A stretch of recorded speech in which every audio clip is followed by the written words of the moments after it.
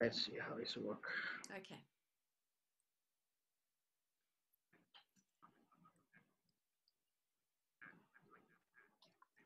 Gunella? Oh, very loud. Even by my standards, that's loud. Gunella, can you hear me? Tick, tick, tick. Yes, I hear Check. that. Who's chairing this, Gunella? Are you doing it from there? No, Vishaka is supposed to be doing it. She is there. She should in the microphone. be in the room. Who? I can't hear you, Gunella. Can you hear me?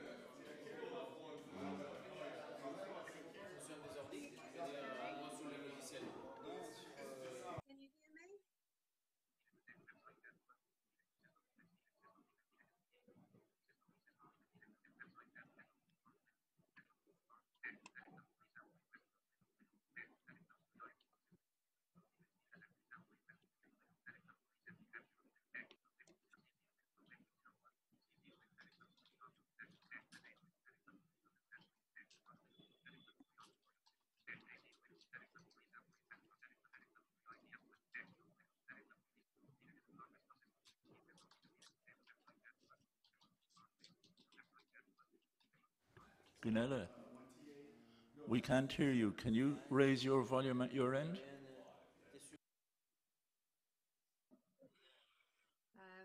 Yeah.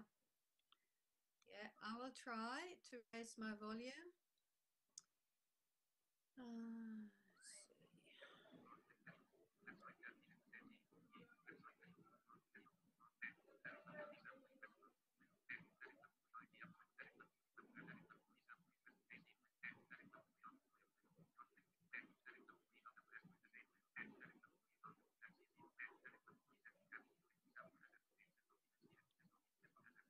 Can you hear me now, Jerry? A bit more. Can you raise it more, Gunella? Can you hear me now? Gunella, we need you louder. Yeah.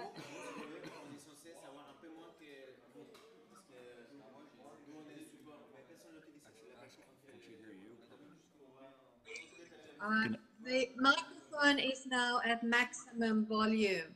Jerry, can you hear me? Perfect, Gunella, perfect.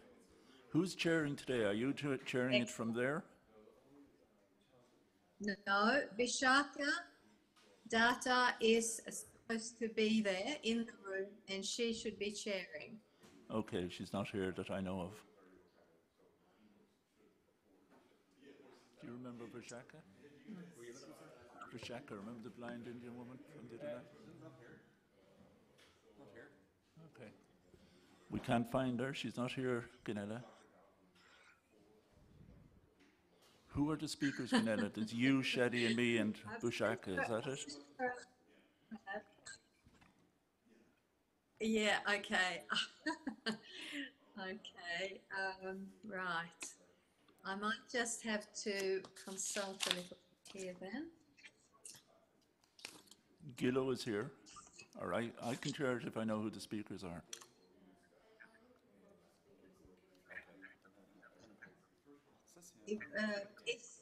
Well, the speakers are Vishaka as moderator, Nidhi, who is also from India, you, Jerry, Shadi, who's there online, Rashkas online, and myself.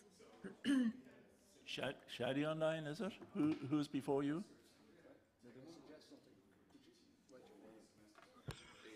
Who's before you, Gunella?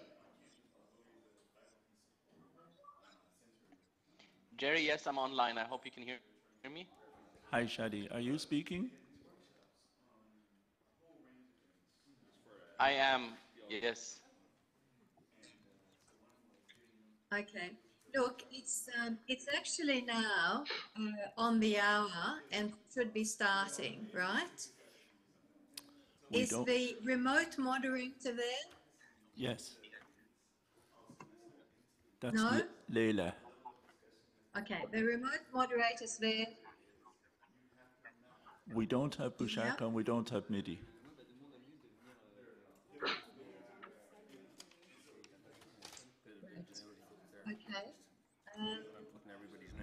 Look, we'll wait a couple of more minutes, and if they don't turn up, I'll have to chair it remotely. Is that okay with I everyone? think, Gunala, you can go ahead and proceed for the session. I'm Bashkar. Okay. Yes, Vashka, yeah. Okay.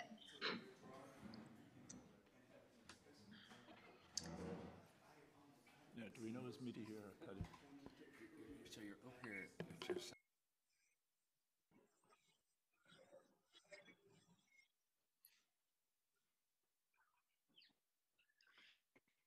Okay, good morning, everyone.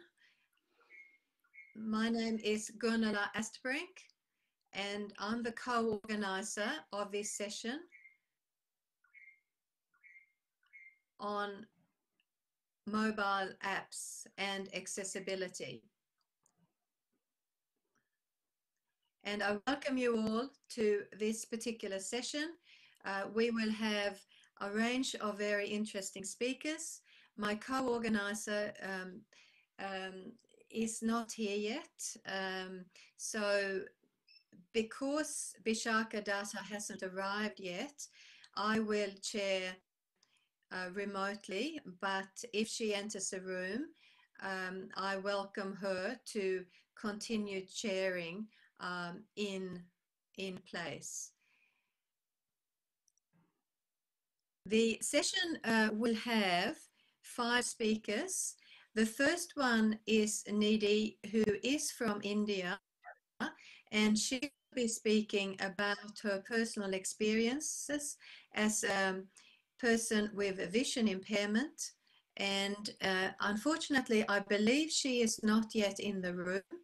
So we will pass on straight away to Jerry Ellis from Ireland, who will speak about the UN Convention on the Rights of Persons with Disability and what impact that has when it comes to mobile apps and general web accessibility. So I'll pass it on now to Jerry. Thank you very much.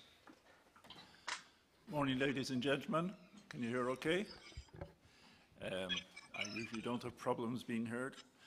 And I'm not quite talking about what Gunilla mentioned there. I've changed it slightly, and I'll tell you why. Just 2 days ago was the 100th anniversary of the signing of the armistice, and it happened just outside of Paris here.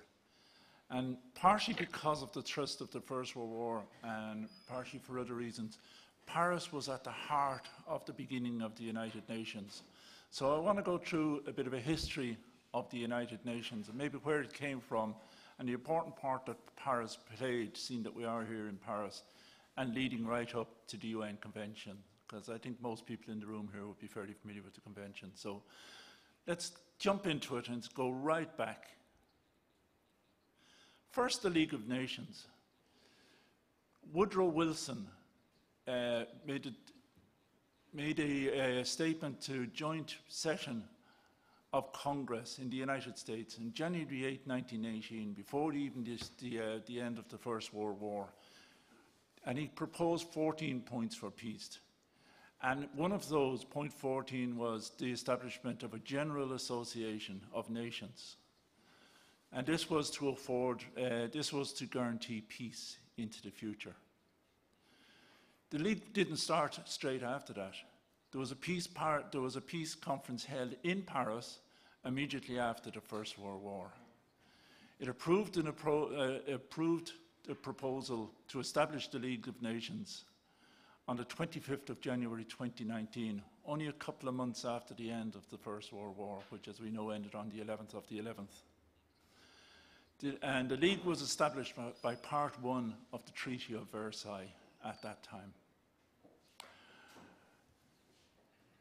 An interesting just aside, because we're talking about diversity and inclusion, and that was Article 7 of the Covenant that established the League said that all positions shall be open to men and women. That was forward-looking for its time. But that's aside. The first council meeting of the United Nations was also held in Paris. And that was on the 16th of January 2020. And the first General Assembly was held on the 15th of November 1920 in Geneva. So it moved to Geneva at that stage.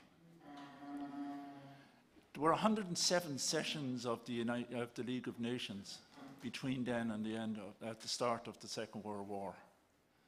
But because of economic situations and for many other reasons, we know that the League of Nations collapsed and the Second World War took place. And another small aside was, even though Woodrow Wilson was one of the first to propose it, a notable absence from the League was the United States, because the US Senate refused to join. The final meeting of the League took place on the 12th of April 1946 in Geneva at the end of the Second World War. Delegates from 34 nations attended that, so it was quite far-reaching for its time. And what they did was they transferred the assets of the League of Nations to the United Nations, which had been set up by a Tehran conference during the war in 1943. So from 1946 on then, we had the United Nations as we knew it. One of the first things that the United Nations did was the Declaration of Universal Rights in 1948. That was December 10th, 1948, when it was launched. And I think from that, a lot of rights for women and for people with disabilities began to flow. So that was a very, very key date, 10th of December 1948. One of the institutions that were set up under the United Nations was the World Health Organization. And they established the International Classification on Impairments, Disability and Handicap in 1980. For many people, myself included, right through the 80s, we considered this to be far too medically based, because we said we're not sick. We're people with disabilities who want to be fully included in society. We're not sick and we don't need to be cured. So that was a major contention for people with disabilities, but it was a major declaration all the same. If we jump forward a little bit, we had the first UN year of disabled persons, and that was in 1981.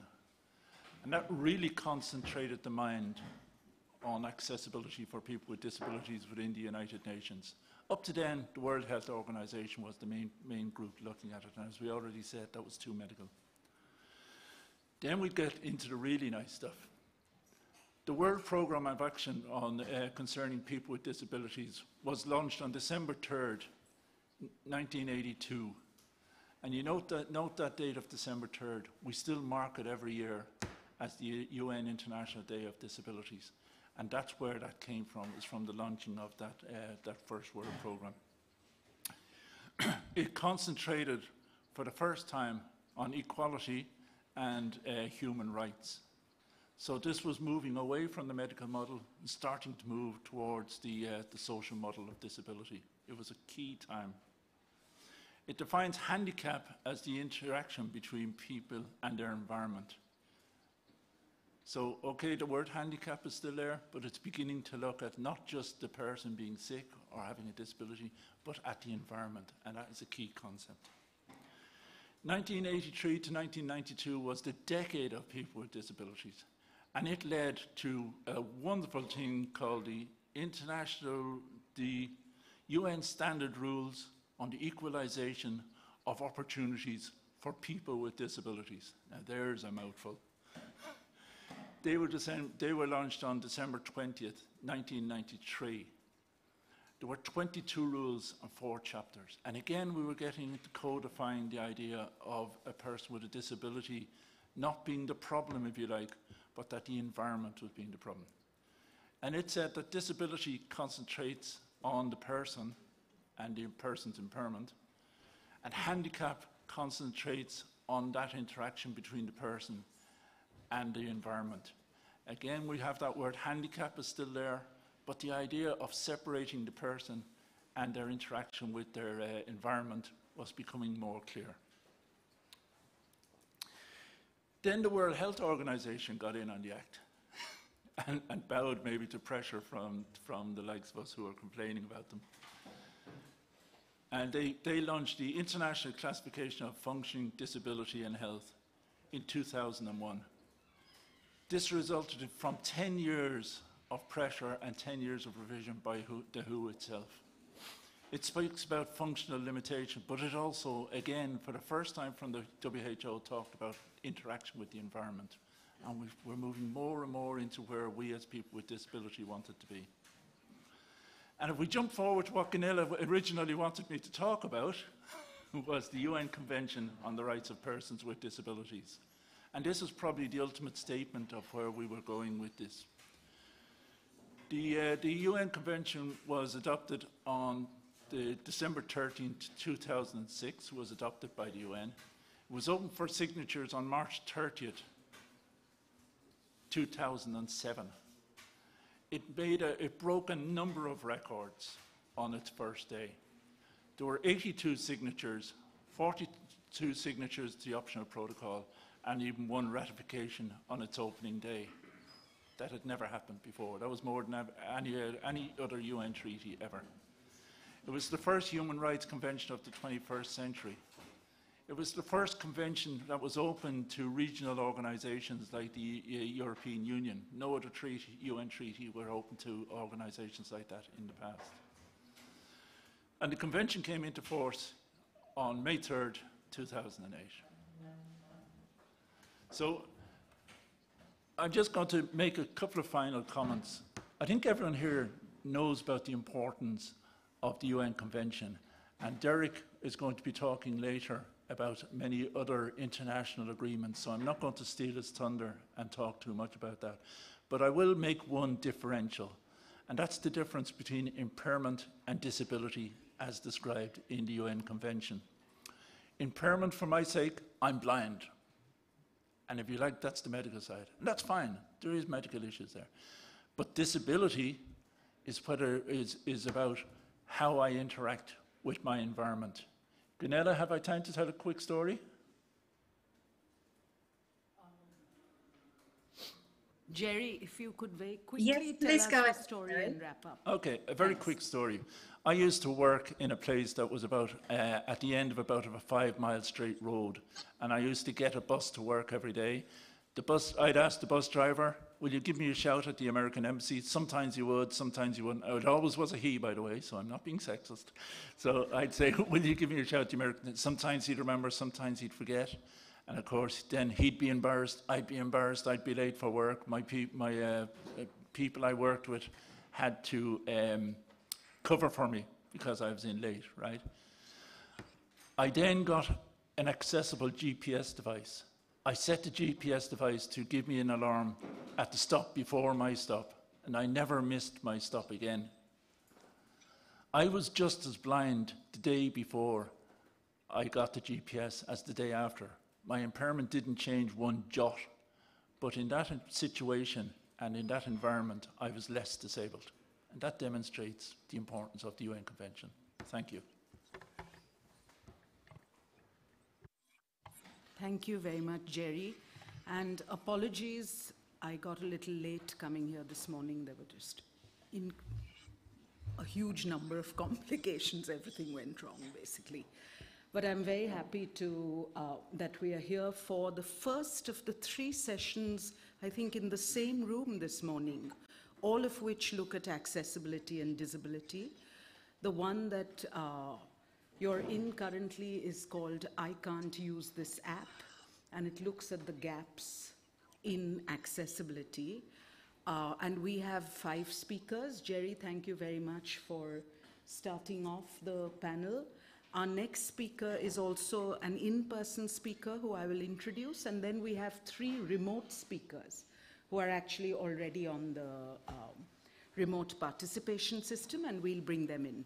So our second speaker is Nidhi Goel from point of view in India. And Nidhi, if you would like to introduce yourself a little more and then start. Yeah.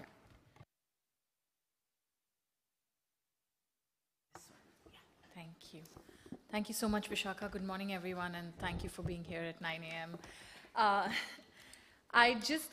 I'm also a disability rights activist. I live with a disability myself, and I also am a stand-up comedian back home in India. I wanted to actually go a little deeper and take off from where what Jerry was speaking. He was speaking about the United Nations Convention on Rights of Persons with Disabilities.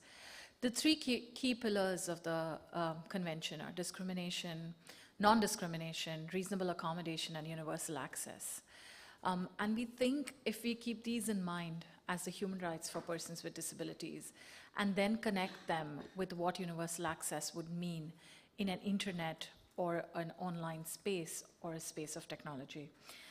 We speak about sustainable development goals, which talks about leaving no one behind. And then many of the countries like India, many other countries in South Asia have framed new disability laws based on the CRPD and the SDGs. What would this mean for someone like me, for someone who's a user of technology, who lives with a disability as well? If I just had to take you through a life cycle, if I brought this into a very human terrain and said, let's look at a life cycle approach. Let's see what's the life of a person with a disability and how they would interact with the apps and what issues would come up if universal access principles were not kept in mind, which they're not in many cases. Persons with disabilities make up 15% of the global population. Data is really missing. So here I cannot quote how many people in which country are living with a disability and are internet users or have smartphones, because data in case of disability is really, really missing. But in general, in the global south, people with disabilities live not fully independent lives. They're still battling with a lot of stigma. They're battling with inaccessible infrastructure, navigating unhelpful education systems, inaccessible independent living modes, so access to hospitals, bankings, and other things that many, many non-disabled people take for granted. How has technology improved? In all of these inaccessibilities, something that created an enabling environment. When Jerry was talking about environment, it was enabling environment that moved the focus from just the person to how the environment interacts with the person with a disability. And technology really brought all of that. It leveled the playing field. Today, you can sit there and I can be here and I can work with you because I can access the email through my screen readers. I can type out notes. I can browse the internet, read papers, do research. When this technology did not think of universal access, the divide between disabled and non-disabled persons, the leveling of the playing field, that level grew, the divide grew wider and the gap grew bigger. Let me give you some few examples here. If someone with a disability who's using a voiceover, which is a screen reader on the phone, or a talkback feature on any other phone, they're not accessible with, let's say, a recreational app. So you cannot book your own tickets, you cannot make reservations in restaurants. If you're trying to order food, menus are not accessible, which means they're images, so none of the screen readers would read it. If we look at everyday functioning, banking and payment gateways are not accessible.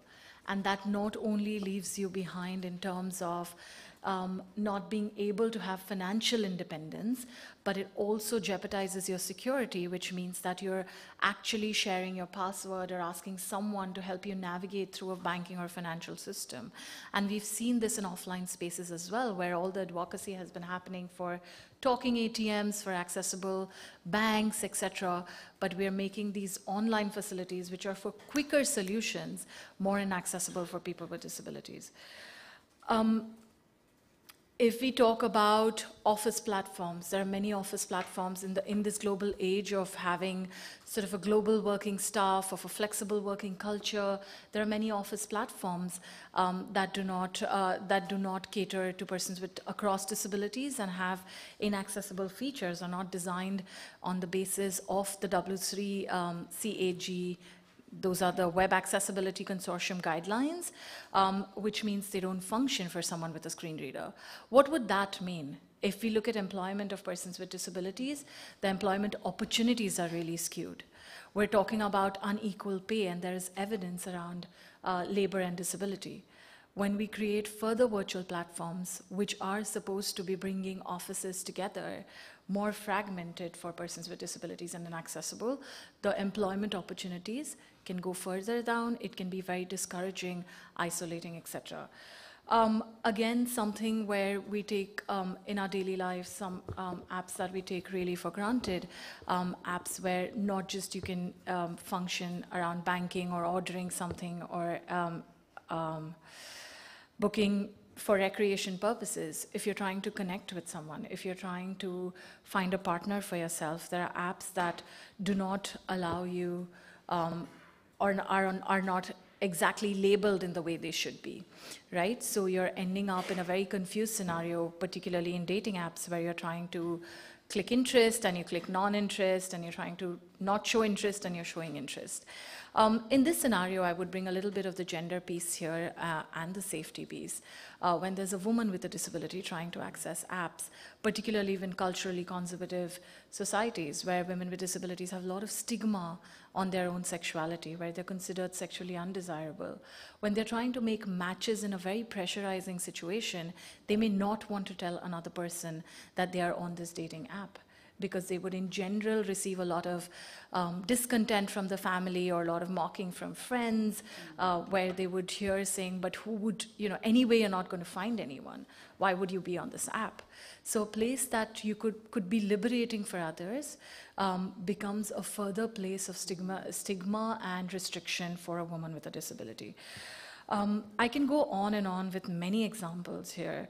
I think what's important is to see that online is slowly, unfortunately, mirroring the evils in terms of barriers and inaccessibilities for persons with disabilities.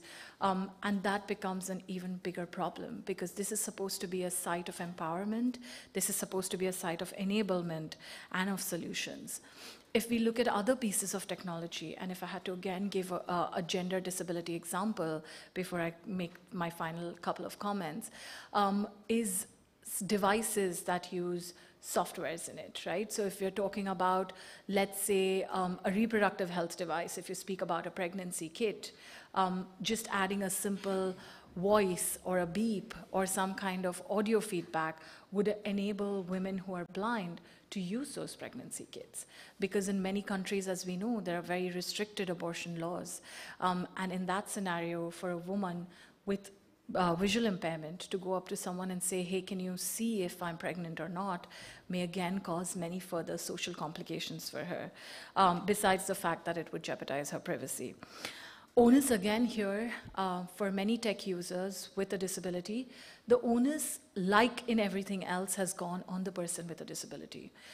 In many inaccessible educational spaces, the common phrase that we hear as disabled people is, you need it, you make it accessible.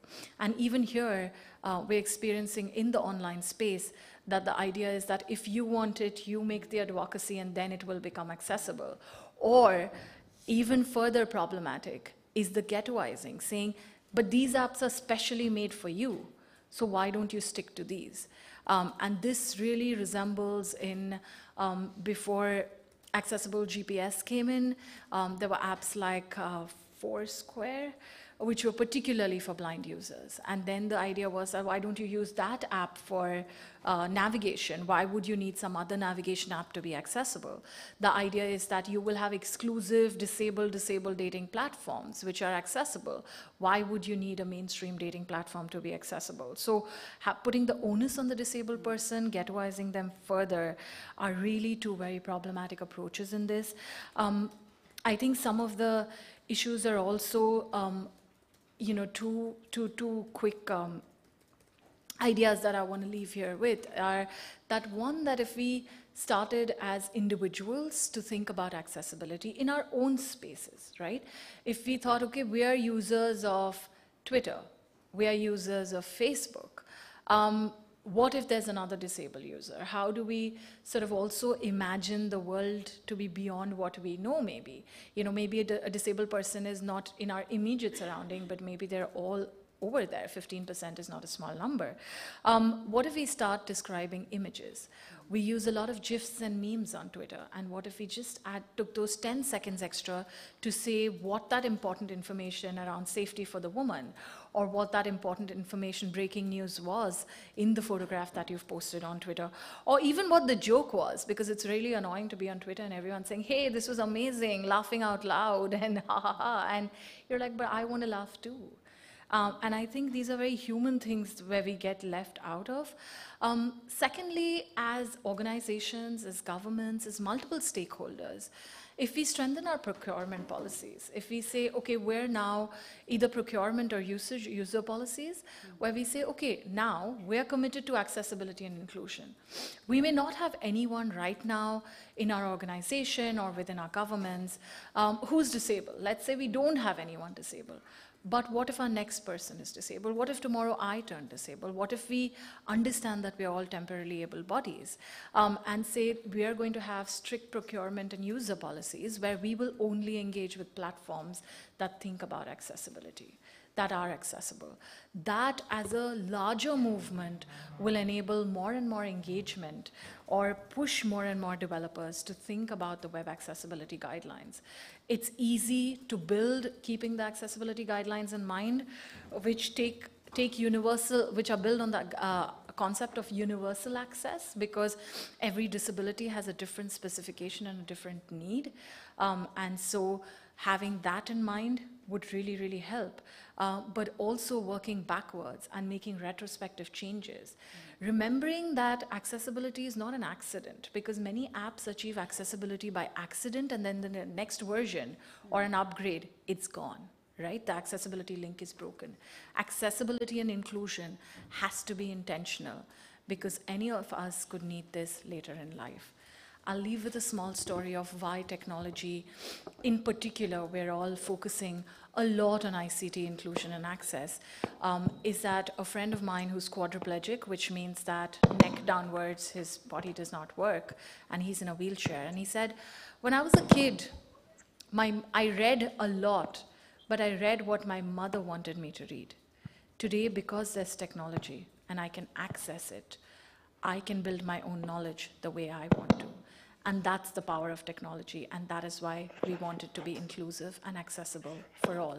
Thank you.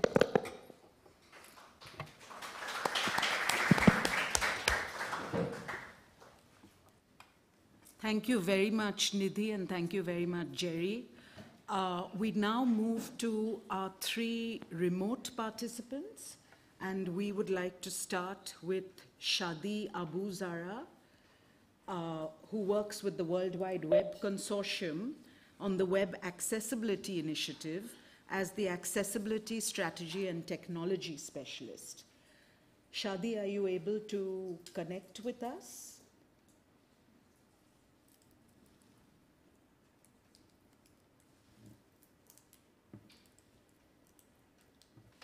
Right, that's, yeah.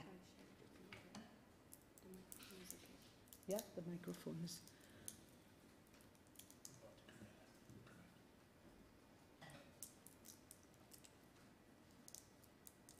Okay, let's give it a moment in case Shadi is online, but in case we're not able to connect with Shadi in a minute. Hello, Fab. don't know if you can hear me. I'm just reading in the captions.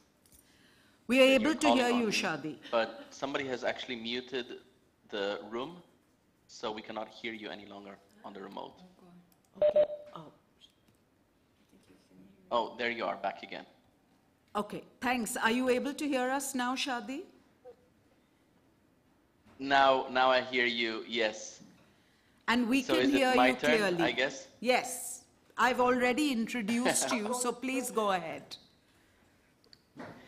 Thank you. Thanks to the captions, we are able to communicate even though we did not hear each other. My name is Shadi Abu Zara. I work for the World Wide Web Consortium, W3C. And I must say it was impressive introductions by Jerry and Nidhi, who presented really important aspects from the policy making Nidhi in particular provided here some concrete examples of how accessibility affects people's lives. Now, I'm more the tech person, here to talk to you more about the standards that we developed that Nidhi had also mentioned. And I think there's a strong relationship between standards and policies. The policies describe the intention, what needs to happen, and the standards set the criteria of how to actually achieve that, or what it actually means to be accessible. And there are multiple things. The web, as we all know, is becoming part of our everyday life. And by web here, we have a very broad definition. Web was initially just what works in your browser. It was initially just a specification called HTML and HTTP. One is a protocol to transfer the information from the server to your web browser. And HTML is really the format that encodes what the web content is. Today we have hundreds of such standards and protocols in the background to provide the rich experience that you have on the web, to provide the mobile apps, to provide all these functions on payments and banking, leisure, civic participation, all these aspects that have been mentioned before. There are standards to help achieve this. On the one hand, this is really great because this is, as was mentioned before, provides a level playing field in participation and equal participation for everyone. On the other hand, it is also something that requires continual guidance, and I think this is one of the big issues, is that we continue having year for year thousands and thousands, if not more, of people who complete their education in IT or related studies and courses in programming, in web development, in web design, in all these aspects, but never actually hear of accessibility. And imagine having thousands of architects, all these architects completing their studies and never thinking about accessibility. It's the same online. When all these people who are creating the apps, creating the technologies, creating the products and the services have never actually encountered accessibility. Also, maybe due to the segregation in our societies, never actually really encountered people with disabilities themselves and never thought about the importance of accessibility. And I want to make one thing clear. Accessibility is not only for people with disabilities. Just the example of captions just now, I think was a very good example of how accessibility does not only benefit the 15 or 20% of the population, but the majority, depending on the situation. We now all benefited from having captions because the audio was broken. And there are many such situations. When you want to expand the font size, it might not be necessarily because you have reduced visual acuity, but maybe just because you're more comfortable with having an enlarged text size. Or having the content being read out loud to you. This is something that for many years, text-to-speech was only used by small numbers of people, by people with disabilities. Now that it has become more mainstream, people are recognizing the benefits of being able to talk to your computer and your computer talk to you. And we're seeing all sorts of applications being deployed, ironically, very often then forgetting about accessibility. So you have a talking computer that forgets to consider accessibility, which is specifically, the initial reason or the initial background of how it actually became to have this functionality. At W3C, we develop the core standards for the web, things like HTML and XML and all these core standards that are used to create websites and mobile apps and technologies, web-based technologies. But on top of that, We also have the Web Accessibility Initiative, which is part of W3C that focuses on how to make the web accessible. And we have accessibility guidelines that have been mentioned before. Most well known is the Web Content Accessibility Guidelines, WCAG, which explains to content authors what requirements they need to ensure in the content that they're authoring to make it accessible. And by content, we really mean anything that is published on the web. This is images, audio, forms, interactions, all these things we generally call content. And these are requirements in the Web Content Accessibility Guidelines, such as captioning, such as ensuring sufficient color contrast, such as ensuring that text size can be changed, providing headings so that people can understand the content and how it's structured. Many such requirements are put in these guidelines that web content authors should follow. We also have other guidelines for the producers of web browsers and media players. So for example, if I provide captions, but they are not displayed in my media player or in my browser, then that also breaks the accessibility. So we look at accessibility from end to end, from the production all the way to the consumption and to the interaction by the end user, who in most cases is a person with disability. But again, we want to emphasize the increased value of accessibility to people, to anyone really, depending on the situation. We've just released an updated version of this web content accessibility guidelines. We have been operating on version 2.0 since December 2008, so maybe 10 years ago. And these are internationally recognized in many policies around the world by many governments and businesses who rely on the web content accessibility guidelines as a measure for accessibility. This includes Europe and the US, Australia and Canada, Brazil, and even in China right now, there are activities towards a national standard on web accessibility, and there are discussions on the uptake of WCAG in that context, the WCAG. We have just released version 2.1 of these guidelines with several improvements for people with low vision, people with cognitive and learning disabilities, and people using mobile devices.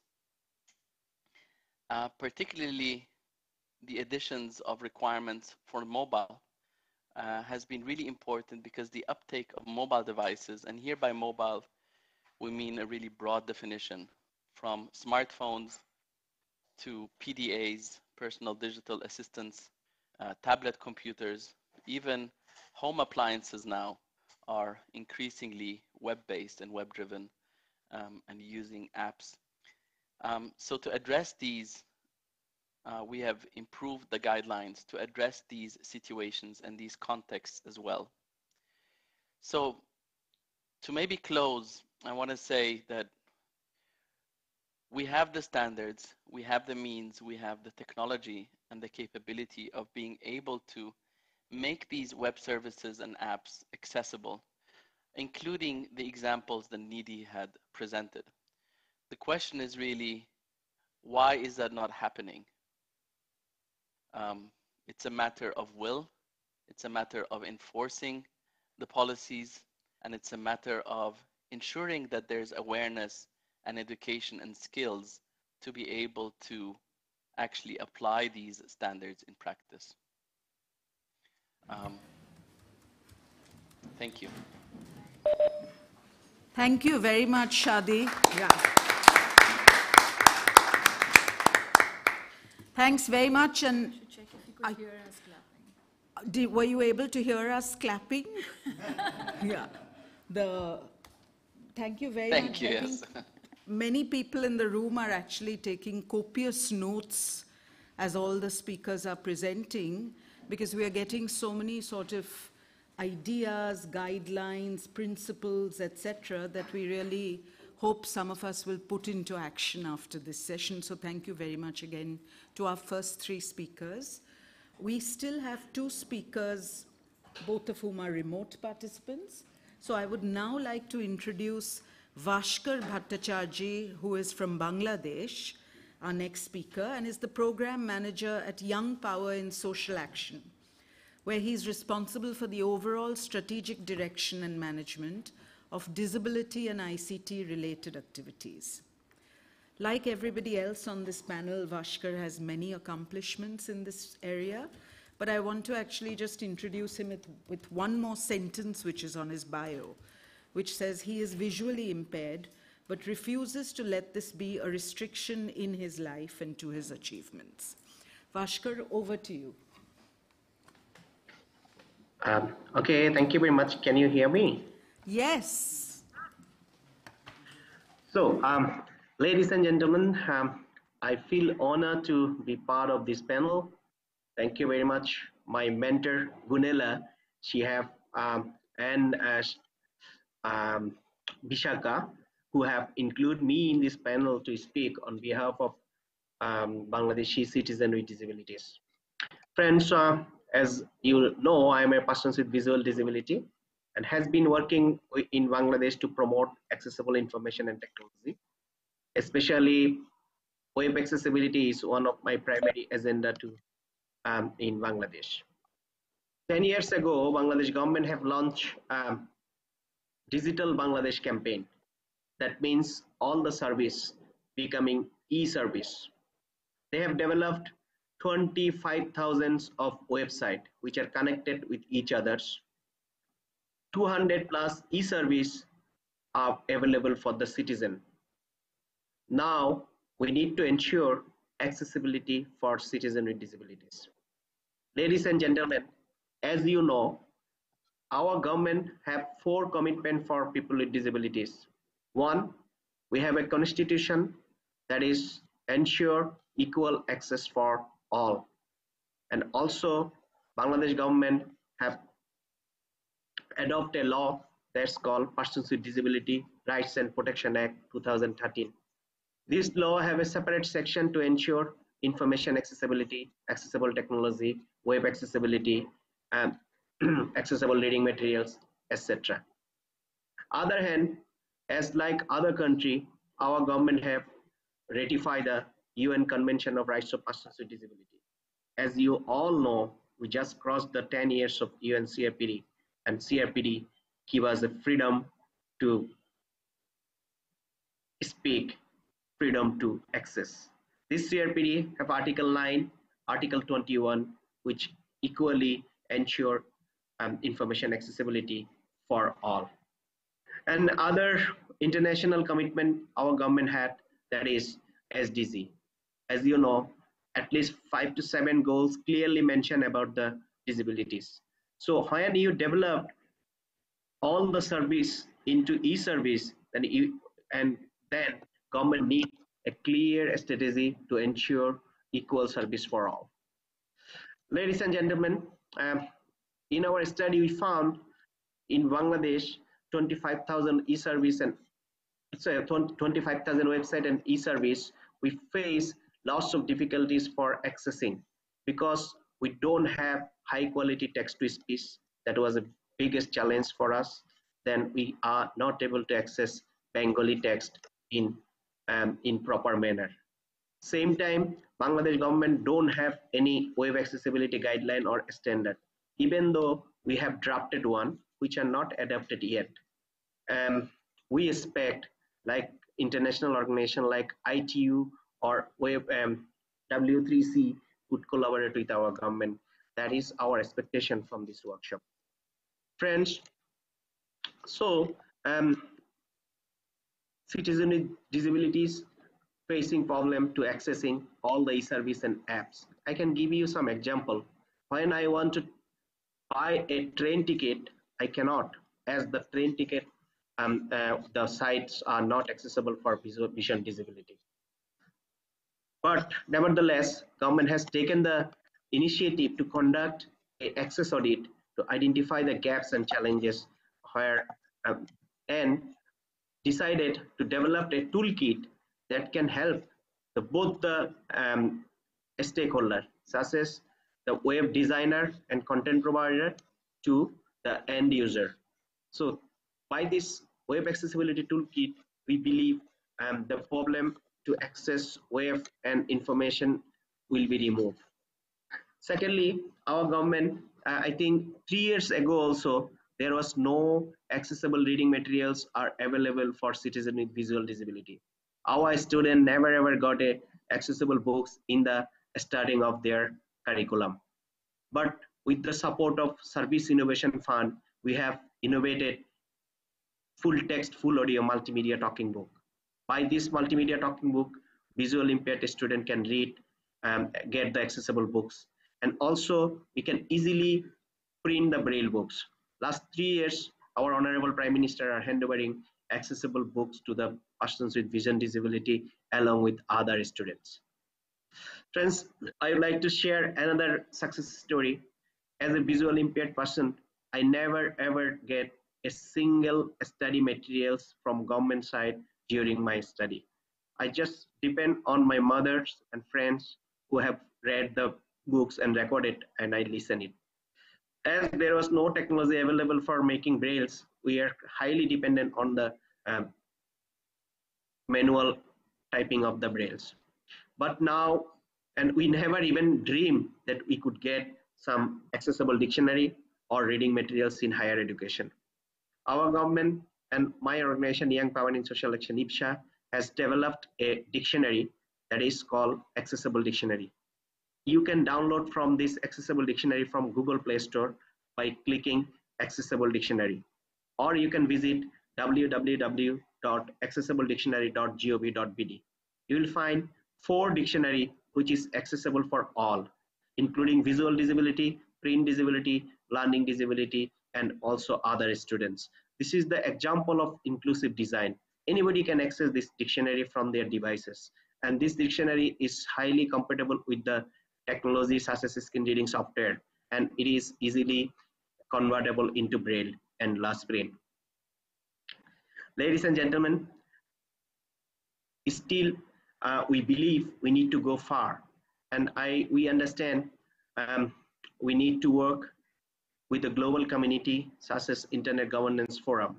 Through Internet Governance Forum, my opinion, we are not seeing much participation in the IGF types activities.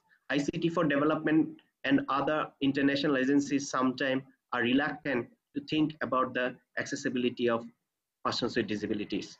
Even though in recent days, we are seeing some sessions and discussion, but how persons with disabilities like me who are living in a developing world will able to join in this forum, who will support us to come here. But thanks God that we have the technology like remote participation opportunity.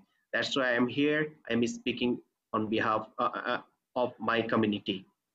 Friends, we are also working with the community radio, and we are making accessible books and information for the higher education. And our government have taken initiative to develop a Bangladeshi first inclusive university in Chittagong, which is, I think 100 plus students are studying there. They're making online platform and e-learning, accessible e-learning systems for students with disabilities. Through this, I would like to end my speech and by giving remarks that without us, you cannot, without ensuring accessible information and technology, you cannot achieve SDG. Without ignoring people with disabilities, you will not able to achieve SDGs. Without us, nothing about us. Please include us, give us the opportunity, we'll return you, and we'll serve for a better world. Thank you very much.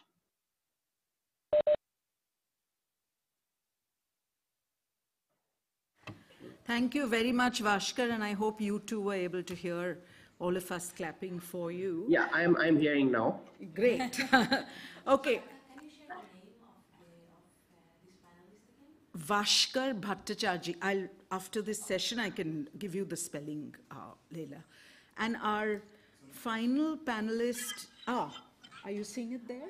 Yes, yeah, I can't see it from here. Our final panelist is actually my co-conspirator and co-organizer behind this panel, Gunella Astbrink from Australia. And before I introduce her, I want to say that we are, of course, very sad that 3 of our panelists are remote and not here in person. At the same time, we are happy that remote has worked and we could actually bring them in. But Gunella and I met at the IGF, I think about 3 IGFs back, just standing in a line. And we both discovered that we worked on disability. We just started talking to each other in some long queue. And since then, we've always been saying that we really want to push this issue and give it higher visibility at IGF. We tried to do something at the Asia Pacific region IGF this year, but that was in Vanuatu, which made it very hard for some of us to attend. And so I'm very pleased to say that finally Gunella and I were able to work on this panel and, submit it as a proposal, as hopefully one of our first efforts to continue working together on this area. So now I would like to formally introduce Gunella Astbrink, who's an Australian IGF ambassador and a director of ISOC Australia and the principal of GSA Infocom. Gunella is also a member of ICANN's APRALO and is currently a co-pen holder for the Rules of Procedures Review Working Group and is a member of the APR IGF multi-stakeholder group. So Gunella, welcome, and I hope we are able to get you in too.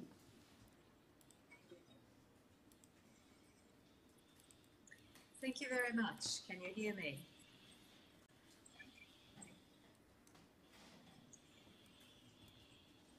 Yes, we can hear you. Sorry, I was looking at the caption. Yeah. Yes.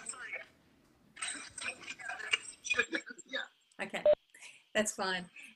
While you were introducing me, Bishaka, I got disconnected and I was hoping you would give me a long introduction so the connection came back, and it did. So thank you very much. I don't know what you said, but it was a good time frame. Thank you. So I'm delighted to be speaking with you today. I wish I could be there, but hopefully the network connection will continue operating for the next 8 or 9 minutes. So we've heard a range of different speakers talking about policy, talking about their personal experiences. And I'd like to talk a little bit about people with disability and their use and non-use based on surveys of the internet and phones. And this in particular with countries in Pacific Island countries. This is the Global South, developing countries. And the status of ICT in the Pacific is that while we have relatively small populations, from some countries being 10,000 in population up to about 8 million in Papua New Guinea, they are mostly very isolated, spread out over wide expanses of ocean. So there are considerable affordability and infrastructure problems to do with how do you get connectivity. Satellite services and submarine cables, which are very expensive, are finally bringing faster and more reliable services. However, there are incredible costs when it comes to computers and actually connecting to the internet. Most people would use smartphones to connect to the internet. And I'm going to use the example of Vanuatu, where probably over 75% of the population use mobile phones. However, people with disability have very limited educational and employment opportunities in a country like Vanuatu. And there's a lot of socio-cultural barriers, which I think Nidhi talked about from the point of view of India. They are certainly there in a number of Pacific Island countries.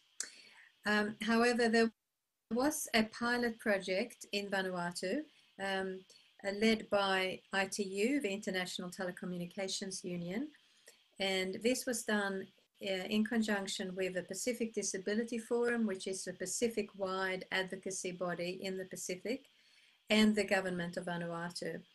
And for the first time in the Pacific, we were able to collect baseline data on how people with disability use ICT.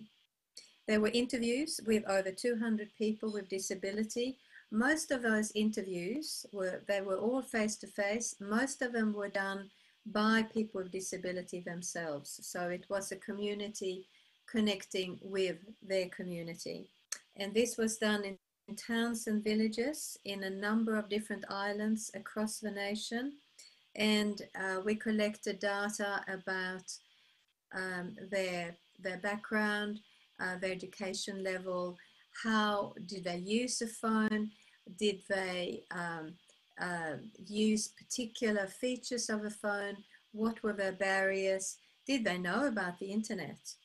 So from that, we had a number of findings, and many people had not heard of the internet, which is quite astounding. Many do not have a mobile phone. If they do, it's not a smartphone.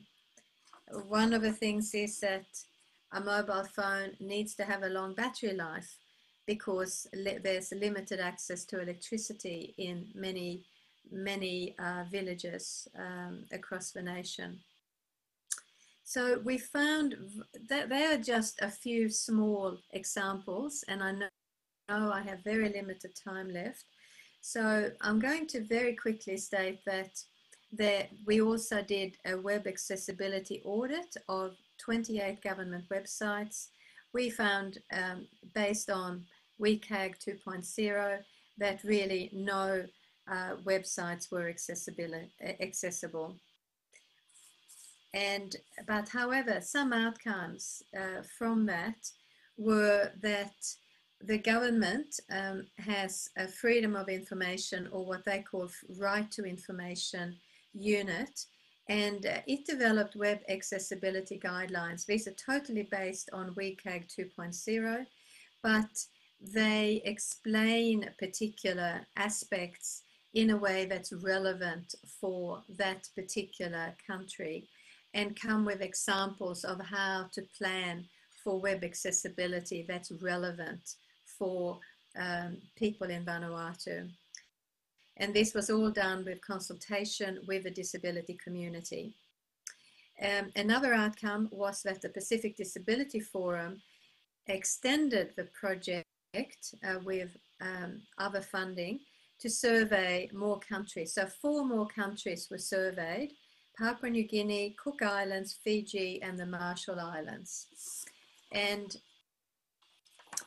there are a number of similar results to what we discovered in Vanuatu. So I'll just finish off by saying that we can recommend a number of ways forward to hopefully improve accessibility. First of all, having a multifaceted approach. So we have disability and ICT accessibility awareness raising for government officials and for NGOs as well. We need to implement the policies. We've heard that already in this session. It's not enough just to have a policy. We need to find ways to implement it. We need to have the legislation and the regulatory mechanisms there in place. Other ways forward are practical measures. We obviously need accessible websites, facilities, products and services. We need subsidized costs. We absolutely have to have training in ICT usage for people with disability. There's a huge digital divide there. And finally, in planning all of this, there needs to be people with disability included as part of that training mechanism.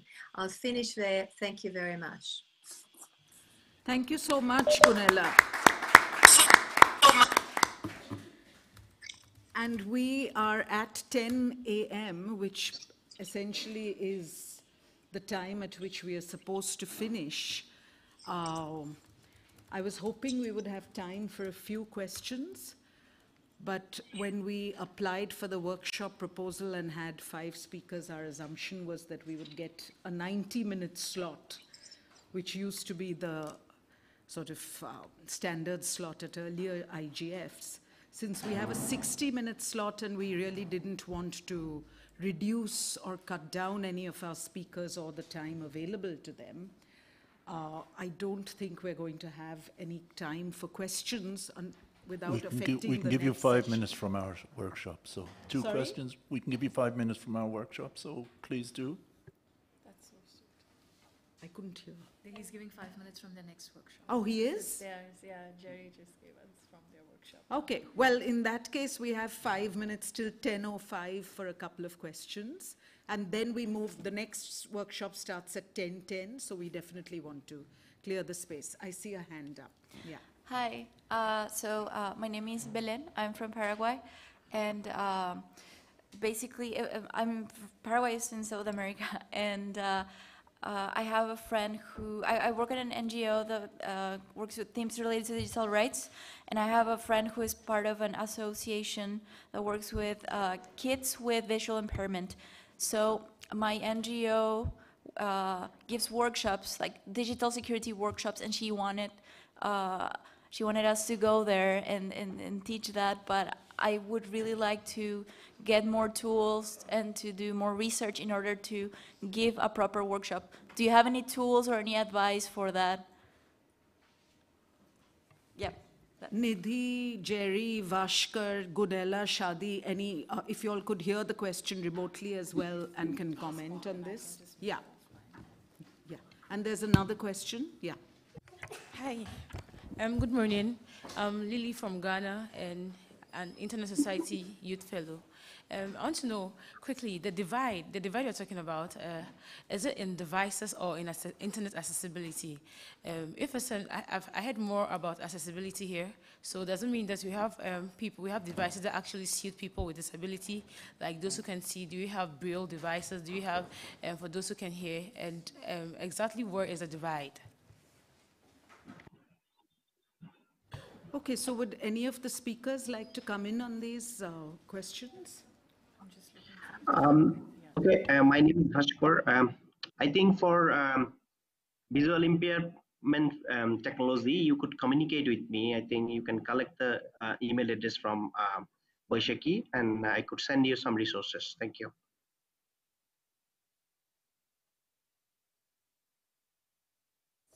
This is Shadi Abuzara. If I may add, we provide educational resources and training materials at w3.org/WAI. These materials are freely available. We also have translations for many of these resources, and we welcome more translations if you want to use them locally.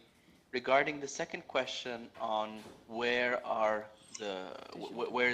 is, so to say, the divide between accessible and non-accessible, it's really in the design. In my view, I think any ICT product can be made accessible. Nowadays, it's the question of whether it's designed to be accessible or not. So it really comes from the content. So think of a mobile phone. A mobile phone, meanwhile, has text-to-speech and has voice input and has all these things. But if the app designer does not build on these functions that the phone has, then the phone does not become accessible to disabilities. And also from ITU has And a can I just document finish on off? recommendations around accessible meetings, which is freely available. So if you want to talk to me about that, I can tell you where to find that. Yes, I just want to quickly respond. And I'd just like to add, Yes. Go ahead, Gunela. Go ahead, Gunela. Thank you. Yes, the Internet Society on its website has a couple of resources that I was involved in writing. One is an issues paper on accessibility that has a lot of useful background, and also there is an accessibility toolkit which summarizes some of those particular issues. And as it so happens, Bashkar is featured in that as well as a case study. So there are other particular resources you might want to use. Thanks. Okay. So just two very short and quick responses. In addition to what people have said, there are a lot of resources also freely available online to train young students with visual impairment. You may want to do a combination of technology and tactile. And that might really help young kids with visual disabilities. So when we work with adolescents and youth with visual disabilities around sexual and reproductive health and rights, we use technology, so audio described films, short clips, audio stories, all of that, but also a lot of tactile models and materials. The second thing around digital divide, in addition again to the divide in the design, I think Gunella mentioned when she was talking about the research findings, is that there is a digital divide when it comes to actual access, connectivity, and affordability of devices as well for persons with disabilities, because in many global south countries, again, there is lack of social security or any support from the government. So procuring accessible devices or softwares that assist you, etc., the entire cost is on the family or the person with a disability themselves. So affordability and access to devices that are accessible are also an issue. Okay, thank you very much for those questions. Thank you for giving us that extra time, Jerry and Derek. And thank you very much to all our speakers, as well as to my co-organizer, Gunella. Can we just give the panel a loud round of applause?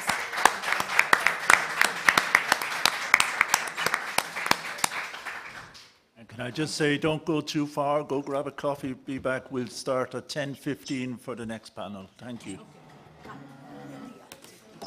Yes, give me 1 second. I just touched everything quickly. It worked with captions, etc. I was so happy. Oh my God, I was so scared about the remote. And you know, a cab wouldn't turn up. Oh my God. We wouldn't cancel. It was just a nightmare this morning. We got another cab which took us to a different, Well, it was great. Gunella gave me nice, she laid the foundation well before you because we just broke the queue and ran Oh, in. good. We were like, we're running. Sorry, guys. Sorry for being not mannered. Nice to meet you.